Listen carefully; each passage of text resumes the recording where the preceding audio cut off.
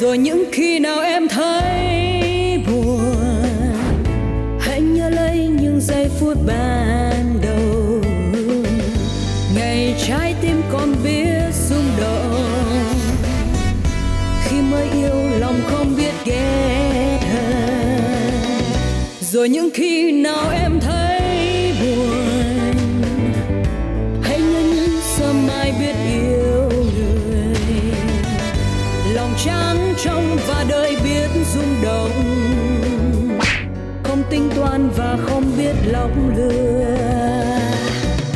Và một ngày nào em sẽ biết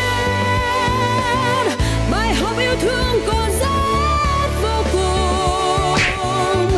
Em sẽ biết yêu qua ngày tháng, để con tim vơi đi những nhọc nhằn. Và một ngày nào em sẽ biết những niềm đau còn theo em đến vô cùng. Bài học biết yêu qua ngày tháng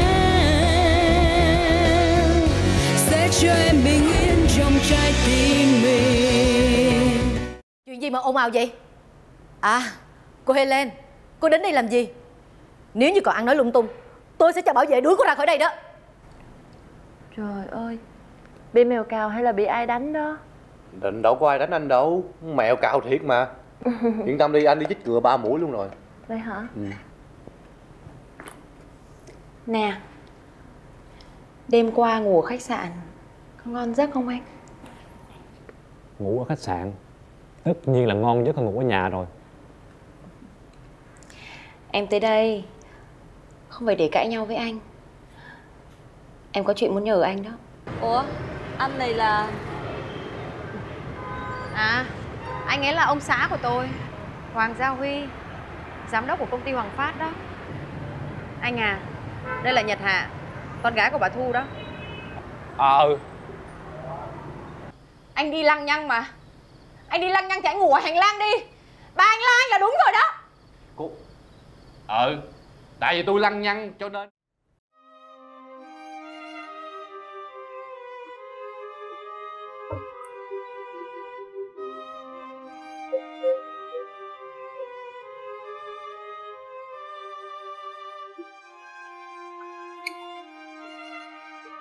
Anh Huy. Anh Huy. Nè. Nhật Hạ, nó lượng tiếp với Nhật Hạ.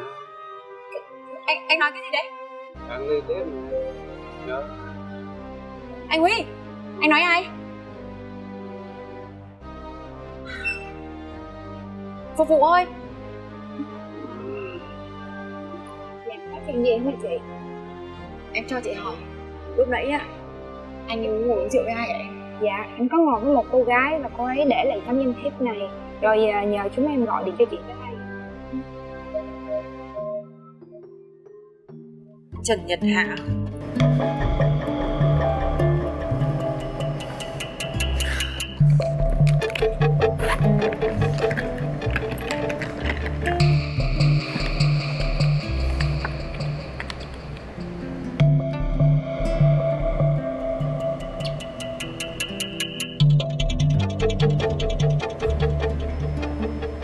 Cô là Trần Nhật Hạ đúng không? Cô biết đây là chồng của tôi đúng không? Vậy tại sao lúc nãy gặp ở nhà hàng hai người làm ngơ như là không biết nhau vậy? Cô nói cho tôi biết đi. Alo, alo.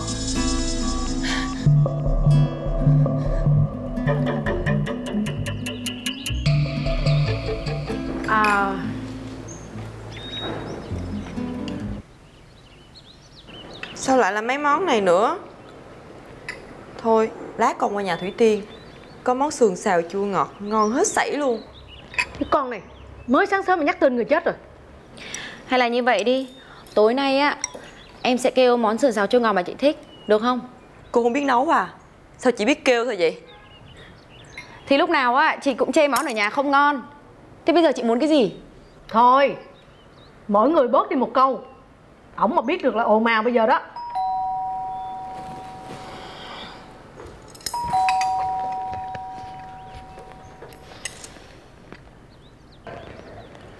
Bảo Lan à, cái vụ thẩm mỹ viện học nữ sao rồi? Mẹ muốn coi cái sổ sách báo cáo có được không? Mẹ có coi sổ sách thì mẹ đâu có hiểu cái gì đâu. Mẹ cứ yên tâm, có con rồi á là chỉ có lời thôi, không có lỗ được đâu mẹ. Ủa, Thúy Qua đâu rồi? Nó vừa đi ra ngoài đó. Ba ăn sáng đi ba.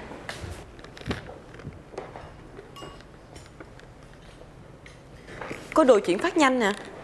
Của ai vậy? Mới sáng sớm mà có đo chuyển phát nhanh rồi đó hả? Con không biết nữa, không có đề tên người, chỉ có địa chỉ thôi. Để em coi. Thẩm mỹ viện Hồng Xuân à?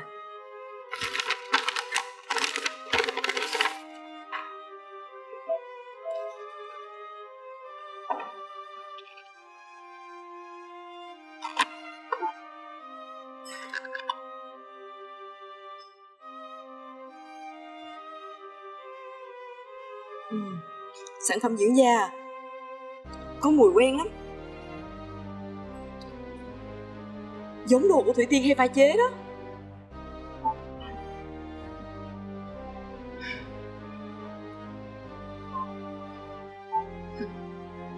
Chắc chắn là của con Nhật Hạ rồi. Người ta muốn công khai của chiến thương trường đây mà. Để coi. Nhật Hạ là ai vậy? Thưa bà, Nhật Hạ là con gái của thẩm mỹ viện Hồng Xuân và là đối thủ của con đấy bà. Bà, gần đây anh Huy nhà mình có qua lại với cô gái đó. Và đêm hôm qua cô ta rủ chồng con đi ba và còn để lại danh thiếp nữa bà. Mẹ ơi, có gì uống vỡ rượu không chứ? Con mệt quá. Ai kêu uống nhiều rượu làm gì? Hôm qua em nói tùm lum á, gớm chết.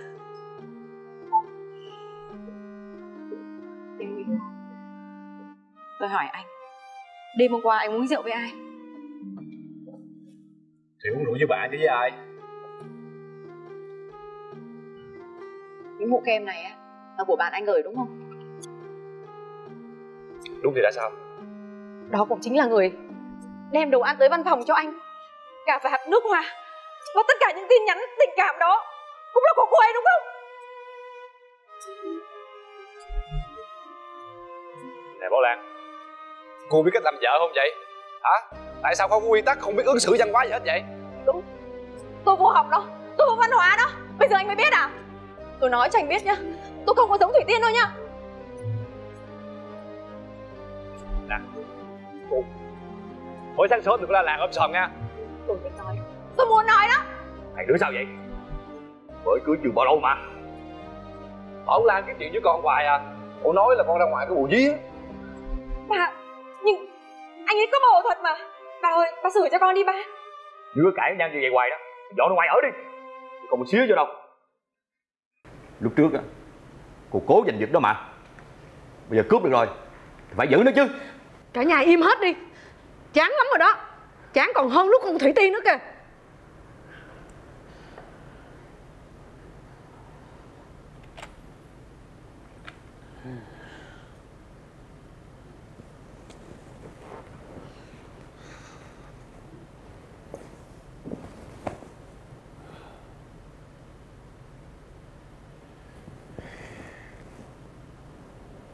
Cuộc đời này mà có em thôi Nhật Hạ à, có chết anh cũng chịu.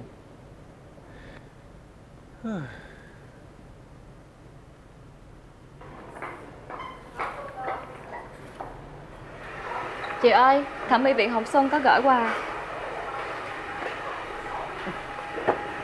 Kem dưỡng da của họ chứ gì. Nghe nói là họ chưa có bán ra bên ngoài. Hiện họ chỉ đang tặng cho những khách hàng VIP của họ.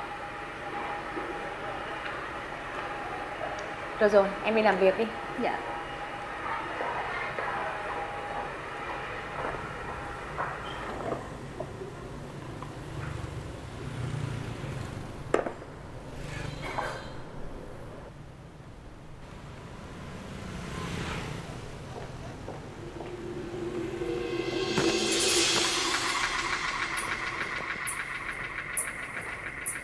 Cô làm cái gì vậy? Tôi phải hỏi cô này mới đúng. Số mỹ phẩm này cô gửi cho tôi là cái ý gì? Số mỹ phẩm dưỡng da này là quà tặng dành cho khách hàng VIP, không phải là tôi phụ trách. Nếu như có gì thắc mắc, cô thắc mắc với bộ phận chăm sóc khách hàng. Cô đừng có ra vẻ phụ nữ đoan trang nữa được không? Hai chị à, Tôi nói cho hai chị biết nè, con nhỏ này á, nó đang giật chồng tôi đó. Nó là con người giả tạo, nó không có thật gì hết đâu. Nè, đừng có ở đó mà ngậm máu phun người nha. Nhật Hạ này chưa bao giờ làm gì sai trái hết. Cô còn chối nữa à? Đêm ngày hôm qua á, cô còn để danh thiếp ở quán bar mà. Tôi gọi cho cô còn đâu dám nghe máy đâu. Ai cho phép cô dám rủ chồng tôi đi uống rượu đêm khuya như vậy? Cô làm như vậy là có ý gì? Tôi nói cho cô biết, Gia Huy là chồng của tôi. Cô bỏ ý định cướp anh ấy đi. Nếu như cô không bỏ ý định á, tôi sẽ đưa ra tòa đó. Khoan đã.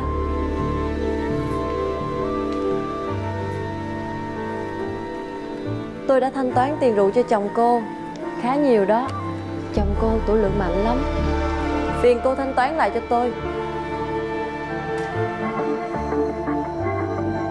Không ngờ cô chi ly đến như vậy. Không biết là cô quản lý cái thẩm mỹ viện này sao ta? Chuyện nhỏ tôi trả.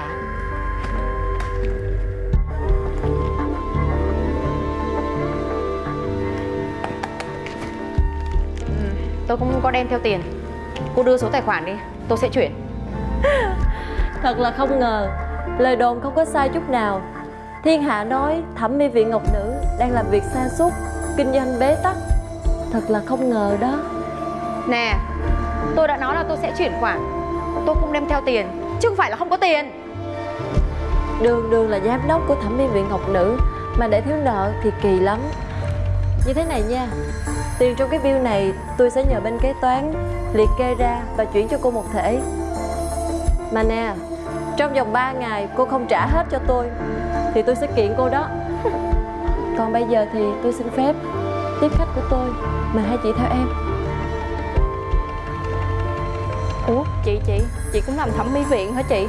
Đúng. Ủa sao em không có nghe tên tuổi của chị gì hết trơn vậy?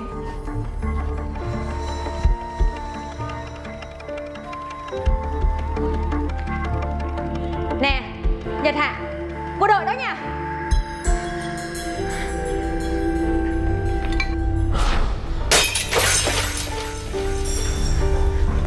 Cái gì vậy? À, tôi nghe có người quậy phá. Thì ra là cô à? Đúng đó. Cùng là người trong ngành, cũng cùng là người có tiếng, tại sao cô lại làm vậy chứ? Cô thì không cần sĩ diện, nhưng tôi thì cần đó. Ai quan tâm chứ hả? Đứng lại. Cô đứng lại.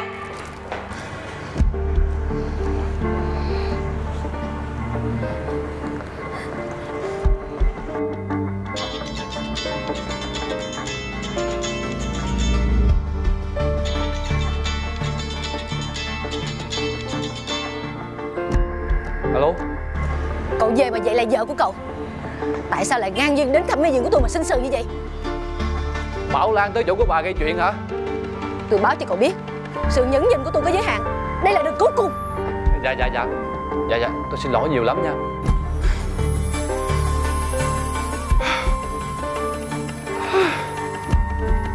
Thì hết chịu nổi mà. Con Lan y như một con điên vậy đó.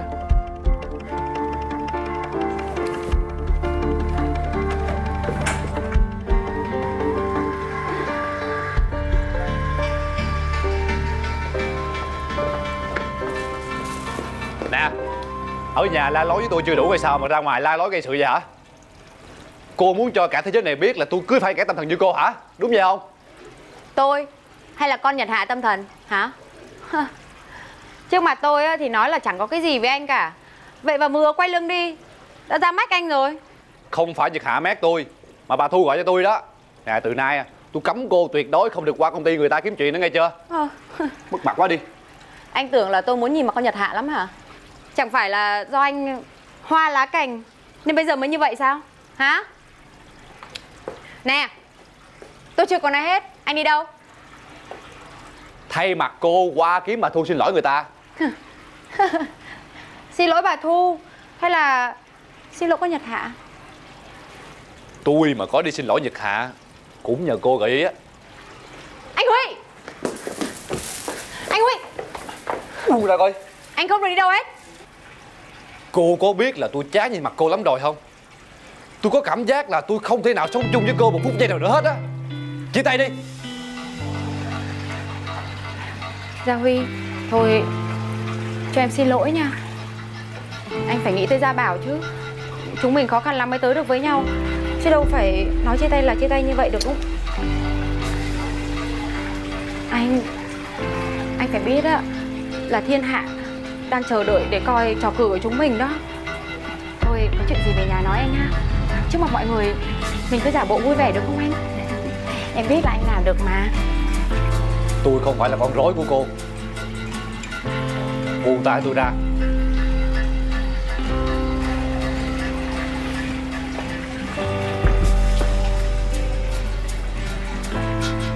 Con tính sao? Bảo Lan sẽ rình để hại con đó. Bây giờ Gia Huy đã cắn câu rồi, con không bỏ cuộc nữa đâu. Dù có khó khăn tới đâu, con cũng sẽ không lùi bước.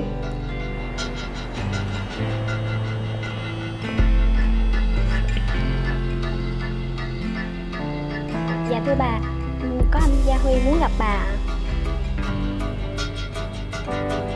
Được rồi, cứ cho cậu ta vào. Dạ.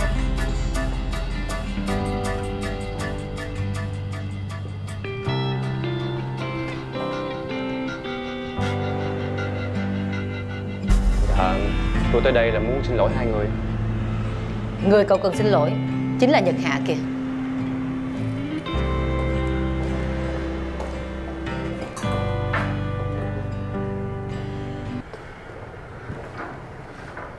Nhật Hạ, em cho anh xin lỗi nha.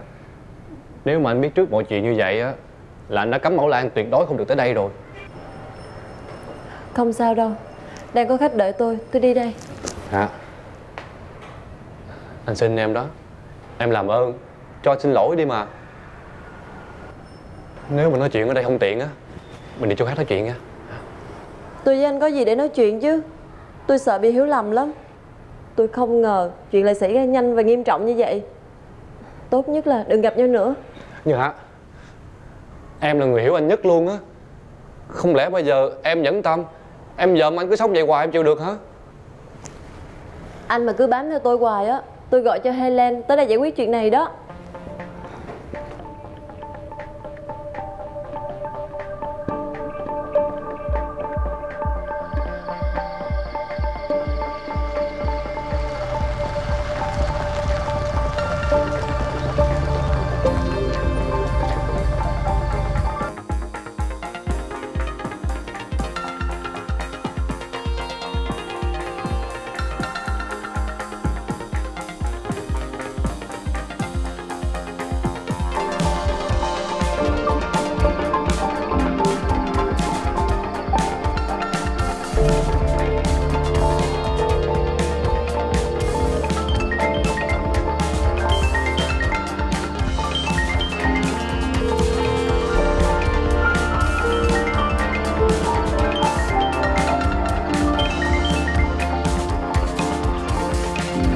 Alo, Nhật Hạ hả?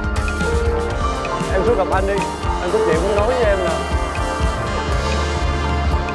Anh xin em đó, em đừng có lẩn tránh anh nữa có được không Nhật Hạ? Anh không biết tại sao nữa, nhưng mà anh yêu em rồi đó. Bản thân anh cũng không biết tại sao lại như vậy nữa, nhưng mà đó là sự thật đó. Em tin anh đi, anh xuống gặp anh đi nghe Nhật Hạ. Nhật Hạ, alo.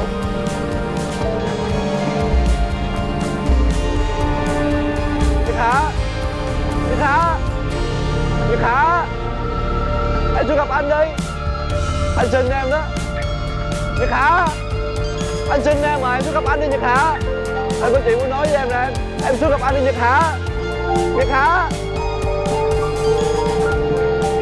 Nhật Hạ, Nhật Hạ, em xuống gặp anh đi, anh xin em đó.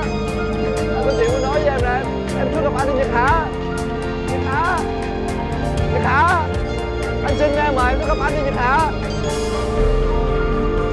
Nhật Hạ, em ra gặp anh đi Nhật Hạ. Anh xin em đó Nhật Hạ ơi, em xuống gặp anh đi Nhật Hạ.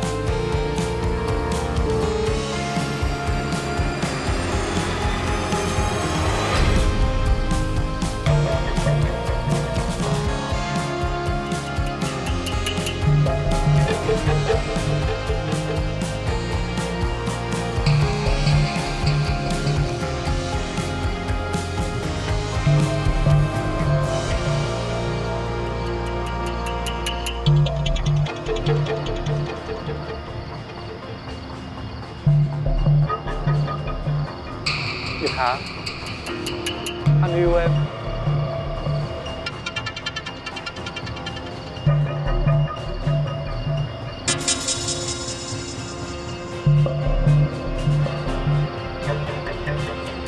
Anh không thể sống thiếu em được đâu. Anh xin thề đó. Anh đi nhé.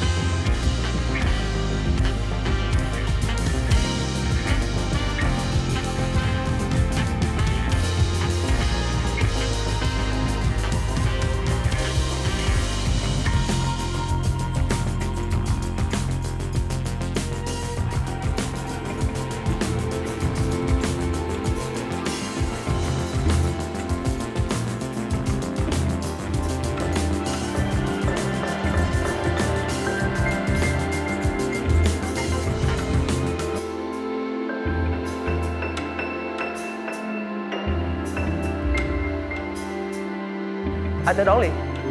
Không cần đâu. Tối nay em sẽ ở lại với Gia Huy. Em đang nói gì vậy? Em biết mình đang nói gì. Và em biết rõ mình đang làm cái gì. Trời đất ơi, em không được làm như vậy. Anh không hiểu được em đâu. Vì trả thù em có thể làm tất cả. Nghe anh nói nè, bây giờ không nói lên tên nữa. Nói cho anh biết em đang ở đâu, anh tới đón em liền. Alo.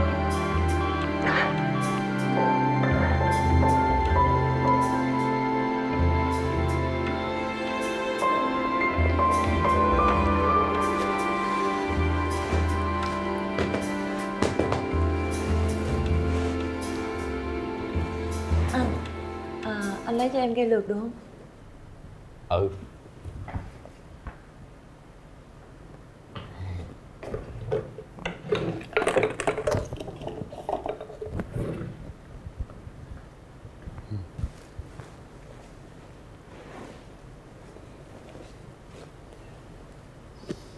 Nhật Hạ nè. Anh thú thiệt với em á, anh là một thằng đàn ông háo sắc lắm á. Anh mê gái lắm. Mà anh không biết sao á, anh mê em một cách đặc biệt, một cách cuồng nhiệt, một cách nồng nàn luôn. Cứ mỗi lần thấy em á, tim anh đập loạn xạ nhảy ra ngoài luôn á. Không biết sao nữa. Nhưng mà không có được đâu. Em cũng rất là thích anh. Nhưng mà anh là chồng của Helen mà. Em không thể. Có gì đâu mà không thể. Hai con tim chân thành đến với nhau mà. Anh không thấy kỳ gì hết á. Em đừng có ngại.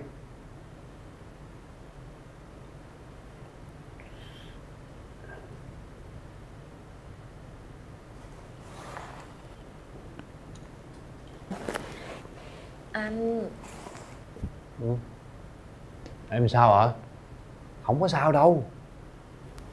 Anh nè, anh mua giùm em chai rượu được không? Em uống rượu? Uống say hả?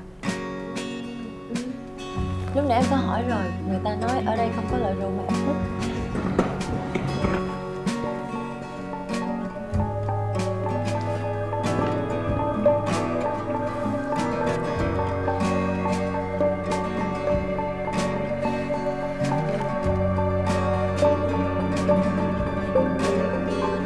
Xin chào chị Helen. Tôi thiết nghĩ tại sao chị cứ lo ghen tuông với tôi vậy? Trong khi khi chồng chị đang tằng tiệu với một cô gái khác đó. Nếu như mà chị không tin thì chị cứ tới phòng 803 khách sạn Con Cá Ngựa, nơi mà chồng chị vẫn hay thường hẹn hò đó.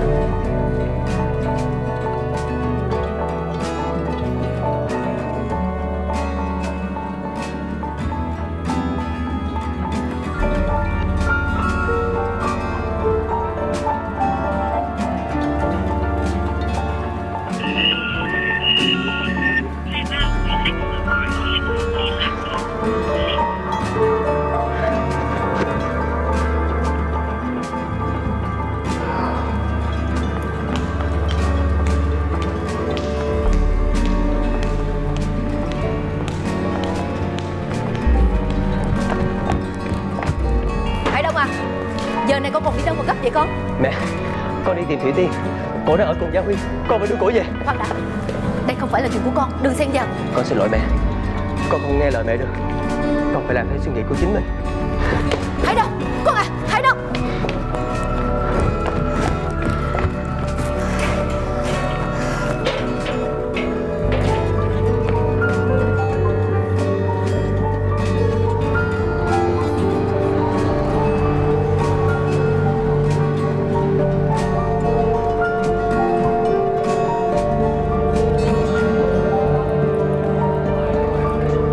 Rồi những khi nào em thấy buồn, hãy nhớ lấy những giây phút ban đầu, ngày trái tim con biết rung động khi mới yêu. Cô hãy viết đơn ly dị đi.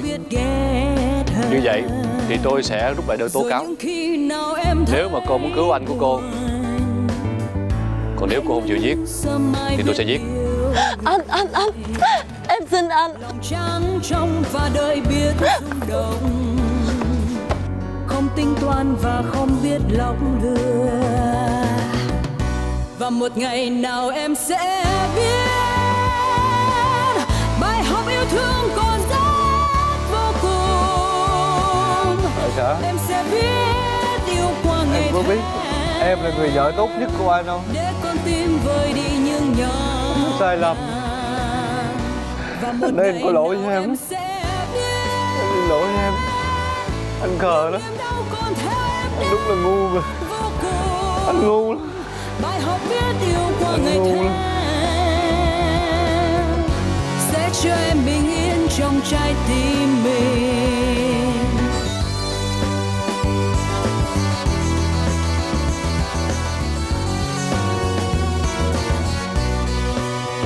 Mình vẫn còn yêu Gia Huy sao? Không, mình hận anh ta mà. Thậm chí mình có thể ra tay giết chết anh ta nữa. Nhưng mà tại sao mình lại nhớ anh ta như vậy? Rốt cuộc là sao đây hả? Ê, cuối cùng cũng mua được rượu nặng thích. Dạ chúc mừng ông ạ. Không. Ủa? À,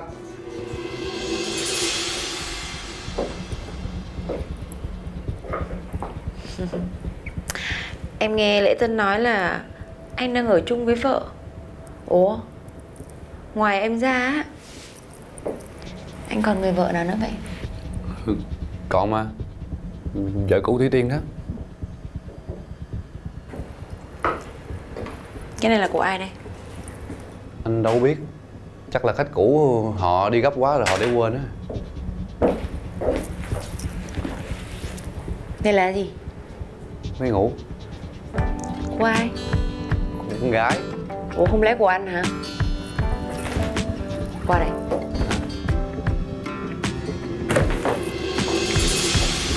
Giải thích đi. Tạm biệt anh yêu. Con này chắc là trái tim một tù. Ai viết cho anh vậy? Đâu phải viết cho anh đâu.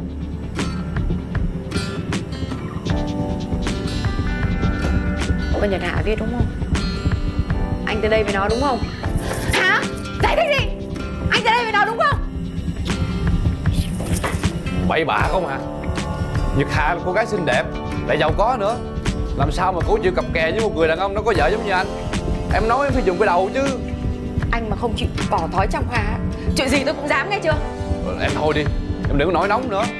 Anh không có làm gì sai á, em đừng có ra ngoài nghe người ta đồn tầm bậy tầm bạ. Sức mẻ tình cảm gia đình nữa.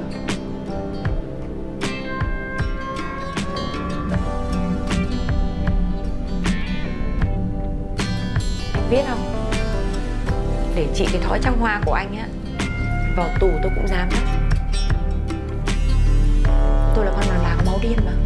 Biết mà đúng không? Biết không?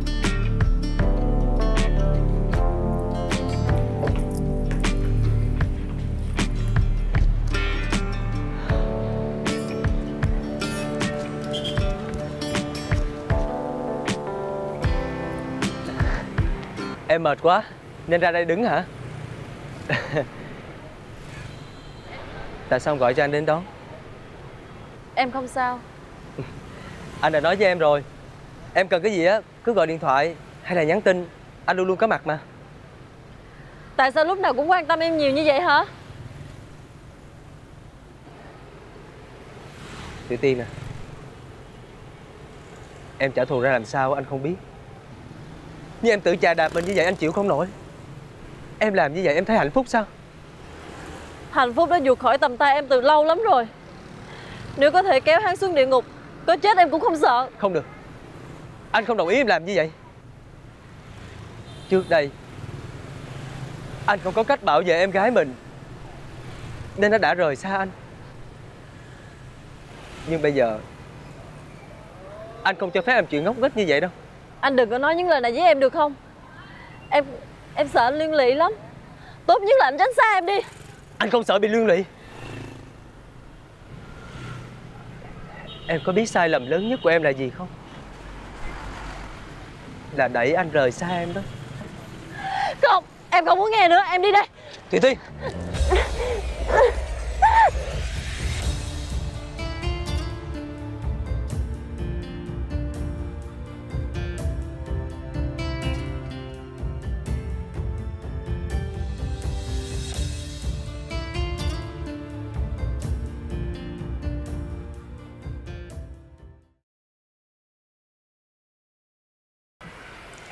Đây là sản phẩm chị mới nhập lậu về, dùng thử rồi, rất là tốt.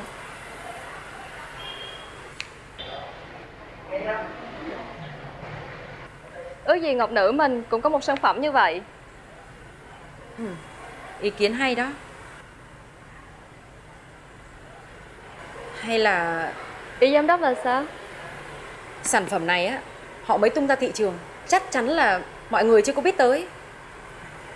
Mình thay bao bì của họ bằng bao bì của Ngọc Nữ, thế là thành sản phẩm của mình thôi. Em e là sẽ bị lộ. Anh không phải lo, có chuyện gì á chị sẽ chịu trách nhiệm. Thôi em đi làm việc của mình đi. Dạ.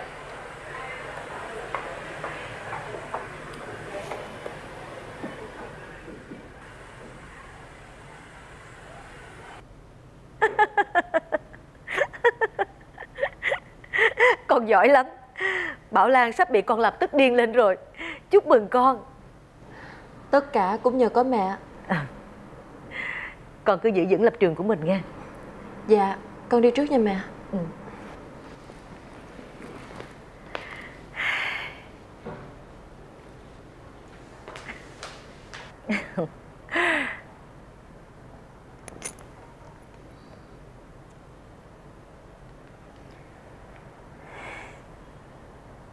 À, anh Phước à, tôi Lệ Thu đây. Tôi gọi điện thoại để bàn với anh chuyện này. Vụ mua bán vật liệu xây dựng với ông Gia Vũ, ông ta đã một lần đề nghị chúng ta hạ giá thành rồi. Lần này ông ta lại đề nghị nữa. Anh cứ hạ giá thành với mức thấp nhất. Không sao, vì ông ta là đối tác lớn với chúng ta. Anh cứ làm theo ý của tôi, rồi tôi sẽ bù lỗ vụ này. Vậy nha anh Phước.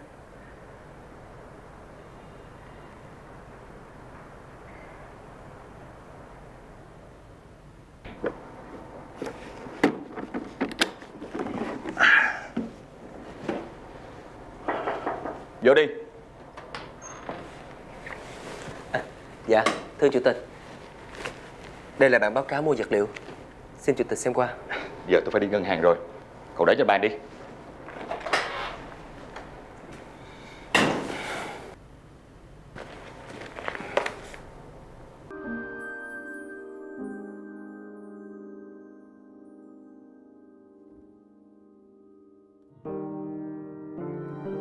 Sao ông Vũ lại có hình của mẹ mình ta?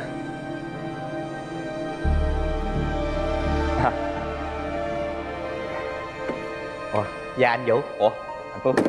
Dạ. Gặp anh ở đây may quá. Có chuyện gì không anh? Tôi tính lên gặp anh bàn về chuyện vật liệu xây dựng. Dạ, vật liệu xây dựng ở bên tôi tiếp tục hạ giá thành cho bên anh đó. Vậy sao? Dạ. Được rồi, để tôi báo phòng vật tư qua làm hợp đồng với bên anh. Dạ. Cảm ơn thông tin của anh cho. Dạ, xin phép anh tôi về. Rồi, chào anh. Dạ.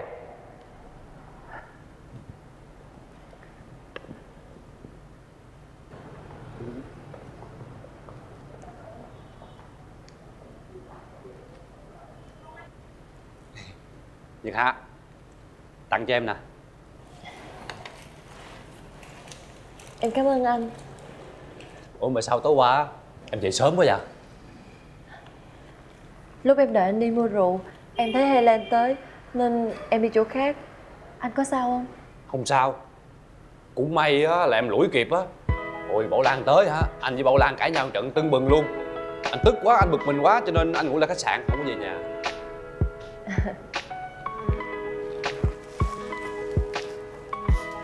Anh nè, em vừa ký một hợp đồng rất lớn. Tối nay đi uống với em nha. Ừ, được á. Em sẽ hẹn anh ở một chỗ rất là bí mật. Nghe hay á. Nhật Hạ nè, có cái chuyện này anh muốn nói với em mà thấy cũng hơi ngại quá à. Anh lại có chuyện gì hả? Anh đang kẹt tiền quá à. Em cho Tượng thêm một số nữa có được không? Tưởng chuyện gì, chứ chuyện này em sẽ giúp anh. Cảm ơn em nha. Ngại quá.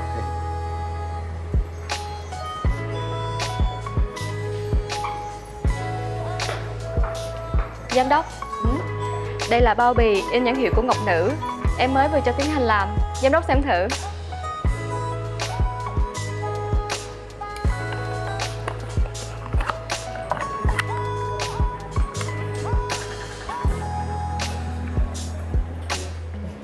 Nhìn cũng được đó. Thay cây nhập lậu bỏ vào đây rồi tung ra thị trường bán. Ngay ngày hôm nay em phải tích cực quảng cáo với khách hàng, em có biết không? Dạ. Và chỉ dặn khi em quảng cáo với khách hàng em phải cực kỳ cẩn thận, không được để sơ hở, em có nhớ không? Giám đốc yên tâm. Em đi làm việc của mình đi. Dạ.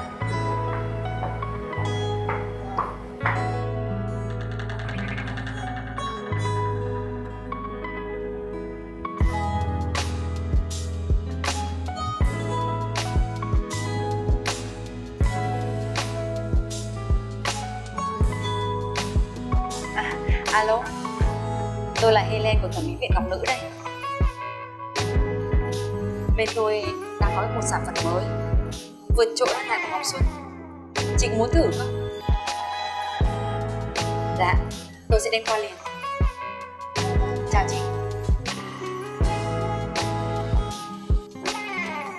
Nè, Gia Huy lại muốn mượn tiền của con. Vậy thì tốt lắm. Con cứ để số nợ càng ngày càng tăng lên. Mẹ sẽ cho mượn tiền, bao nhiêu cũng sẽ cho mượn hết. Mẹ sẽ chuyển vào tài khoản của con ngay.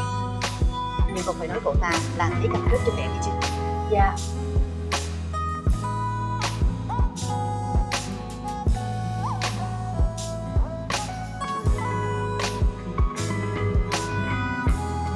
Chị Tiên nè, em chỉ có chuyện gì giấu anh đúng không? Không có gì đâu anh. Em đi trước nha.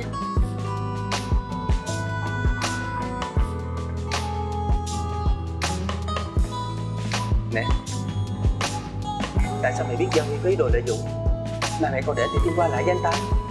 Mẹ không lo, vì Thúy Tiên thông minh mà. Mẹ không lo như con lo. Hay là mẹ cũng đang lợi dụng Thúy Tiên? Con nói cái gì vậy? Mẹ lợi dụng gì nó chứ? Vậy con hỏi nè, rõ ràng mẹ biết Thúy Tiên là con gái của dì Phương, vậy mà trước mặt dì Phương mẹ nói Thúy Tiên là con gái mẹ. Mẹ có ý đồ gì vậy mẹ? Con nói cái gì vậy? Mẹ có ý đồ gì với nó? Con hiểu lầm mẹ rồi. Con xin lỗi. Còn chuyện này nữa, con có vô phòng của chủ tịch con, ông Gia Vũ đó. Con tình cờ thấy một tấm hình, là hình mẹ hồi trẻ trên tay bế một đứa bé. Sao ông ấy lại có hình của mẹ chứ? Đây là điều con đang thắc mắc nè mẹ.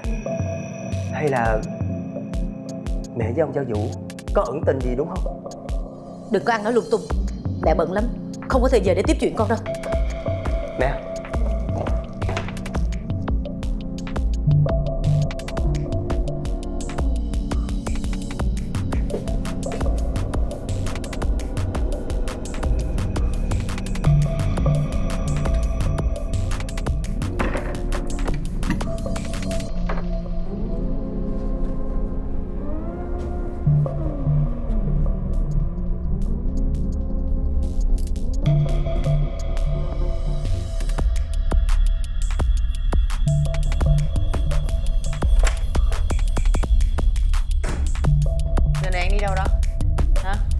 Đi gặp đối tác. Đối tác nào? Đối tác nào? Anh Huy.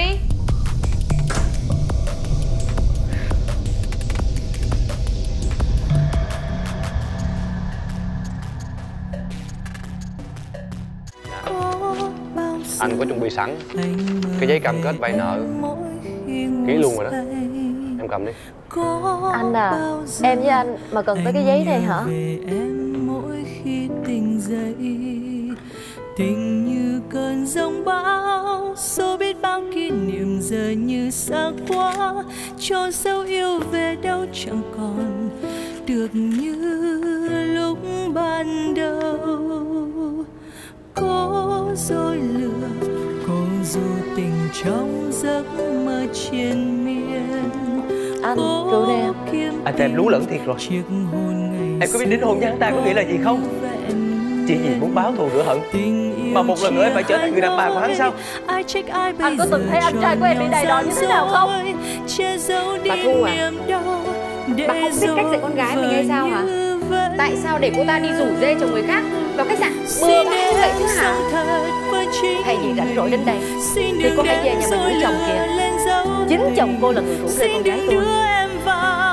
Những môi hôn tình yêu gian dối. Gì vậy? Làm gì mà cặp cái vô đây vậy?